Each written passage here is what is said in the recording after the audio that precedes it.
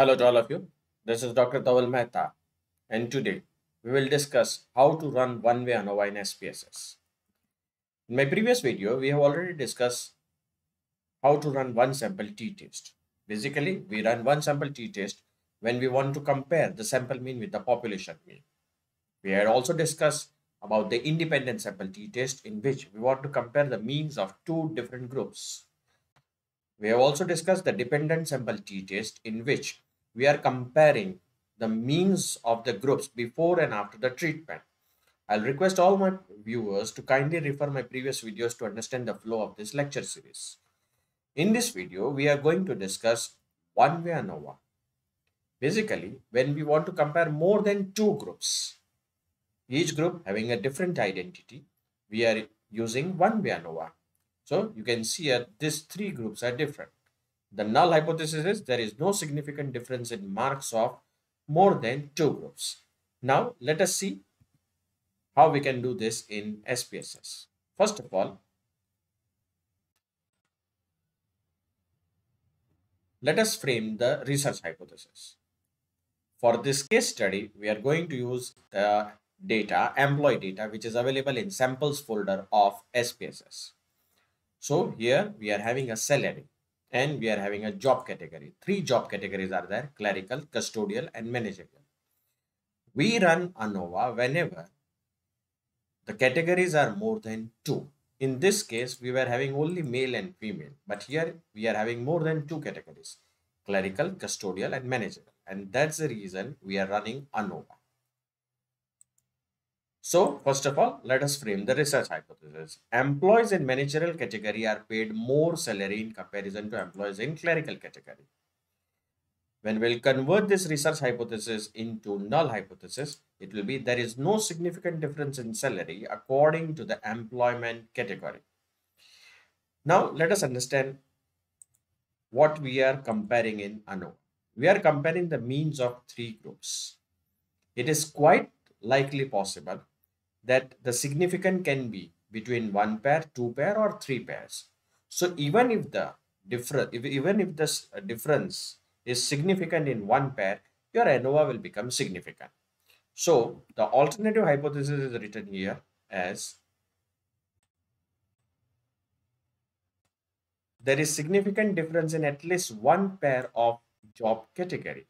It means that clerical compared with custodial, custodial compared with managerial, and clerical compared with managerial.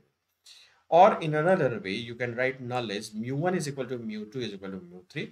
Alternative can be written as mu1 is not equal to mu2 is not equal to mu3, or the difference between them is not equal to 0. Difference between any one of them. So the means of group 1 and 2 not equal to means of group 1 and 3, not equal to means of group 2 and 3. They all are not equal to 0, or any one of them is also not equal to 0. Now, how to run this test? For this purpose, I'll go in Analyze, Compare Means, One-Way ANOVA, reset it. I'll transfer salary here. I'll transfer job category here. I'll go in Post Hoc Test. Make sure to tick Tukey's test. Continue. Now here we are having two bifurcations. When we assume that the variances of all the groups are equal, we use this test. And we assume that the variances are not equal, then we use the test given below. Continue. Click on Options. Make sure that you click on Means Plot. Continue. Now post hoc test is basically that when your ANOVA becomes significant, we want to compare that the difference between two groups is significant or not. That we will see later on. Click OK. You got the results. First thing which you have to see is this SIG value. I have copied this result in the Word file so that we can interpret it. So as the p-value of F test, so you write down the value of F is 0.00, which is less than 5% level of significance. So we reject null hypothesis, which means that there is significant difference in salary in at least one pair of job category. A difference is, as the difference is significant, we have to go for post hoc test.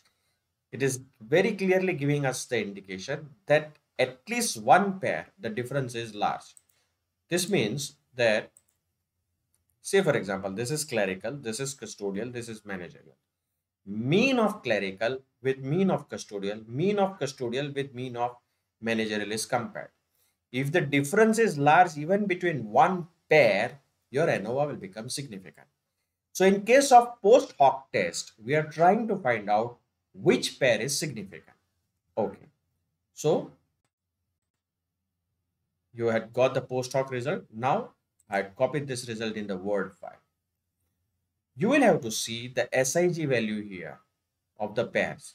So in first row, clerical is compared with custodial and their SIG value.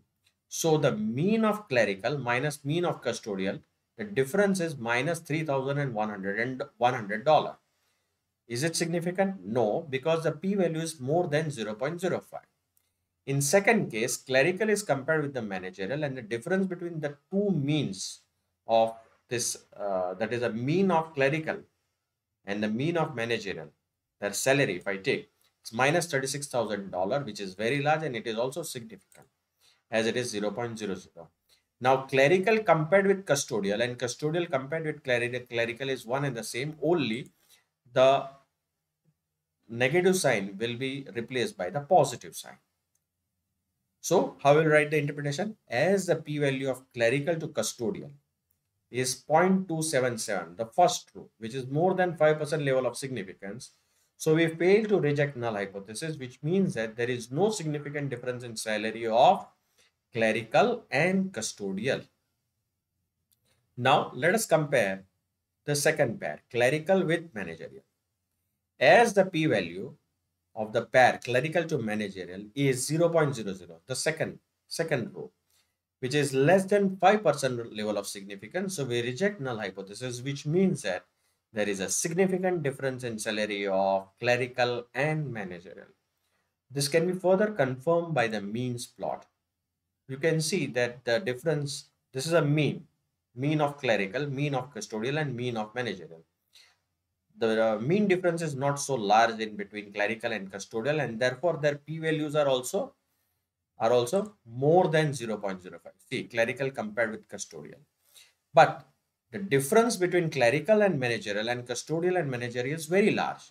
And therefore, their p-value will be less than 0.05. You can see one clerical with managerial and custodial with managerial. Their p-values are less than 0.05. So this is the post hoc test which we run after carrying out one-way ANOVA. For more videos on SPSS, kindly subscribe to my channel. You can follow me on LinkedIn and Twitter. Please don't forget to press the like button. Don't forget to subscribe the channel also. Thank you.